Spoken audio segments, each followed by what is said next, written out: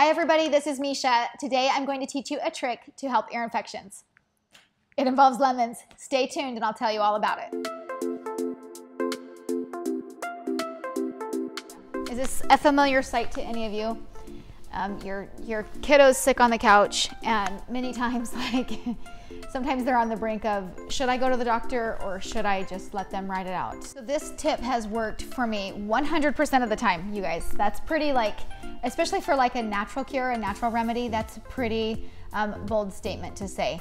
And you know what? I'll be honest with you. I know that my sister, it was actually her husband that used it, and he did not have success from it, but I think that's because it was an inner ear infection. All of my kids' ear infections, it has cured, and it has saved our family from rounds of antibiotics and trips to the doctor.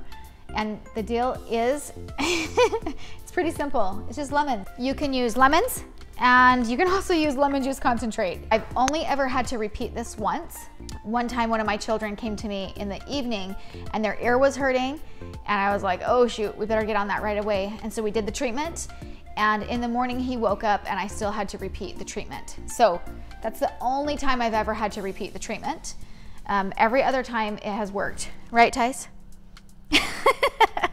So Tice is homesick today, and we're just gonna show you. We're gonna show you a tiny bit of a trick that has saved our family. You get the lemon juice and you pour it in their ear. It doesn't hurt them, it's cold.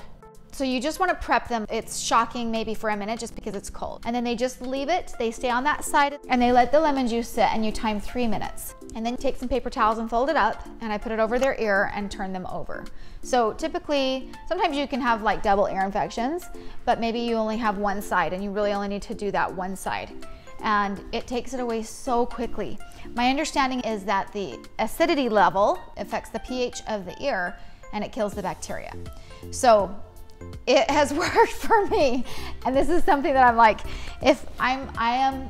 for me personally, I'm all about anything that I can do at home that's natural. I am on that train. I love medicine, I love medical, but I also think that there's a healthy balance between the two. So I don't run to the doctor every single time my kids get a little bit sick. Fevers are good. They help your kids sweat it out. And here's just a little tip. New mamas, if your baby is sick and acting irritable, it's super simple to tell if they have an ear infection. All that you do is you press right here on their ear, right next to their ear, and if they pull away quickly, you'll know immediately that's an ear infection. Normally, that's not something that would bother them. You can push right there and it doesn't hurt. So get the lemon juice in there, get it going, and they'll be so much happier really, really soon. And when they're too young to understand just to hold still, you have to hold them down and kind of brace them, and they cry a little bit, but you just sing them a little song and just hold them so that the lemon juice can stay in their ear, and then when you let it drain out, it seriously makes everything better. It's awesome.